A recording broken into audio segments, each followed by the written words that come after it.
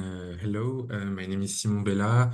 I'm a PhD student with Philippe Bellin at LSE, and I'm going to talk about the potential of history matching for lens surface model calibration, the work we've done with Nina Raoult and other collaborators.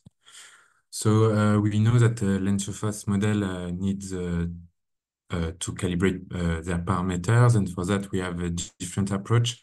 And the more classical are standard Bayesian calibration, where we define a cost function and we want to minimize it.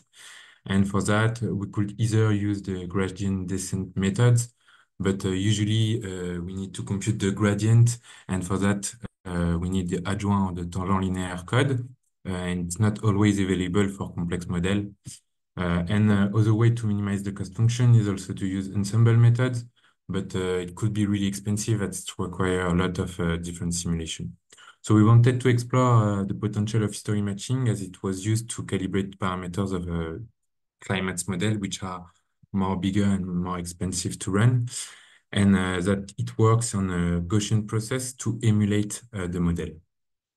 So we are going to work on the Orchidea model and to calibrate parameter on this model. We have a system named Orchidas, where we have this basic Fordyvar equation, cost functions that we want to minimize with the two parts, the one that compares the observation and the simulation, and the second that compare a prior state with a new state.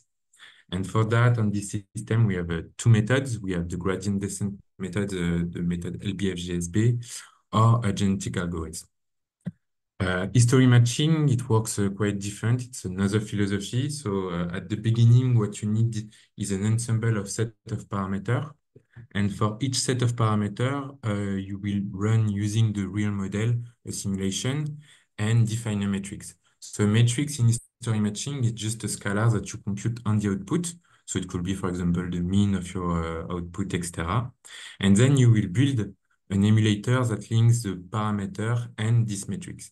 So in our case, the emulator will be a Gaussian process. And it's really useful because using Gaussian process, you have the prediction for a new set of parameters of this matrix, but also a standard deviation that could be interpreted as an uncertainty of this prediction. So once you have built your Gaussian process, you can completely fulfill the parameter space by running a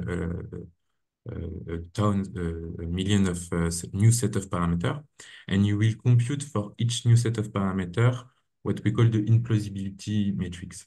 So basically, you compare the predicted matrix into a target matrix. So the target matrix could be computed, for example, in observation, but basically it's where you want the model to go. And for that, you will also take into account two kinds of error, the error of the model and the observation, but also the uncertainty given by the Gaussian process. So it means that when you have points that you are not certain, you will take that into account. And you will keep all the points that gives you an implausibility less than a threshold. So usually you set this threshold to 3 for the 3 sigma rules. And this define n-Roy space. It's a subspace of parameter. It's for n-Roy for not ruled out yet. So it's a subspace of parameter where you should find a set of parameters that gives you consistent simulation given your target, what you set as objective. So this is called a wave, and you can run several waves to reduce your parameter space. And at the end, you do not have one set of parameters, but you have a subregion where you should find all the set of parameters that gives you a consistent simulation given your observation. So it's really useful to explore the parameter space, to see equifinality, etc., but also to compute uncertainty, as you could select several set of parameters and see how it evolves in the future. So we wanted to compare these two or three methods. So for that, we worked on the Orchidea model, and we did a twin experiment. So it means that we selected 6 parameters that we know well, and we took the default value of these 6 parameters to run a simulation using Orchidea on the Fontainebleau site, which is in France, for the year 2005. And we look at the net carbon flux and the latent head flux. We just had a small noise on those simulation, and we use this simulation noise as fake observation. And now we want to see whether the Bayesian calibration or history matching are able to recover the same simulation and also recover the same parameter used to generate this fake observation. So as Bayesian calibration is deterministic and we will work with ensemble using history matching, we will do 200 optimization using different priors and compare the result with the 200 point took from the NROI for history matching. So here we have box plot of RMSD.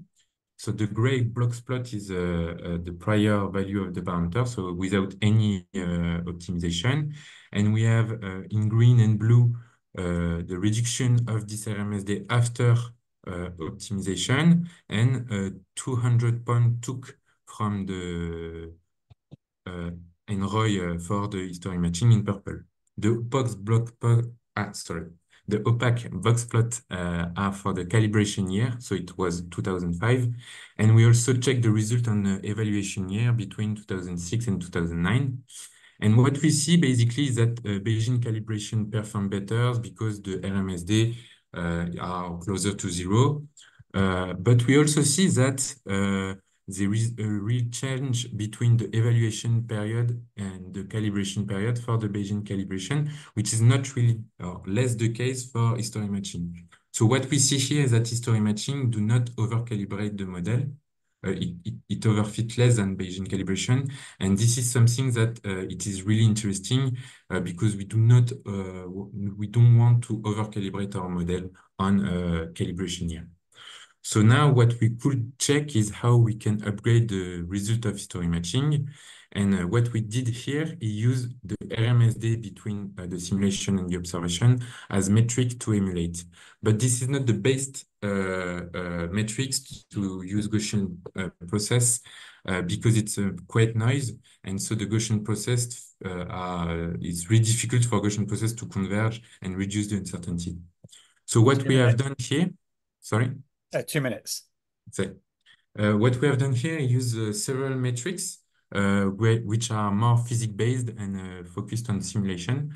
And what we see is that just after one wave, we really focused on to calibrate some part of the simulation. So another advantage of history matching is that it's really easy to mix all these metrics and do a multi-criteria optimization. So this is what we have done here. So we have time series of net carbon fluxes and latent fluxes. The gray spread are the prior, the color after optimization, and the black line is the observation. And at the end, we see the history matching using 9 different metrics. And we see that now the RMSD box plot are really close to what we get from the Bayesian calibration, but still with this capacity to less overfit. And we also get on the left a lot of information on the parameter space. So what we see, the gray part represents the rule-out space, and the color is the NROI. So we see the relationship, for example, between the two first parameters and which parameter was really constrained and not. So the take-home messages are that history matching looks really promising. It overfits less. It provides a lot of information. It's easy to use multi-criteria and to quantify uncertainty. Recently, we look also at other metrics, and the so-called lavender, the 4D ensemble bar, and we use the same experiment to implement it. So we have here the result of the 4D ensemble var. It's 10 experiments that converge all to the same points. And what we see is that it converges to the gray line, but this gray line actually represents the error when we between the true simulation and the true noise simulation. So when we add the noise on the true simulation. So we really see that our Bayesian calibration methods overfit because it tried to calibrate on the noise, that the history matching explore the full capacity and the full error, and that this lavender methods really calibrated well and find a good value of parameter. So thank you for your attention, and you can check the paper of that we wrote with Nina.